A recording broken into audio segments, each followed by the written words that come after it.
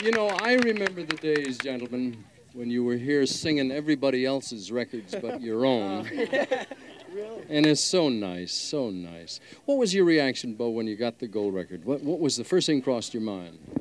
That I was really grateful when we owe it all to our fans. Oh, it sounds as if it were a prepared piece. No, I know it's right, though.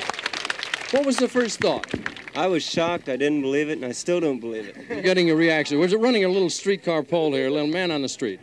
Well, this is where the work really begins. Yeah, to keep it going. I can't believe it happened to me.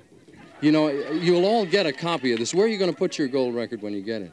I've got a spot picked out on the wall for it already. You've been waiting about 10 years for that spot. Exactly. What was your reaction? I just looked up in the sky and I said, thank you, God. And you, sir? I let out a big sigh and just said, it's about time. Gary, you just sit there and study it all day long. Gentlemen, congratulations. Much further good luck.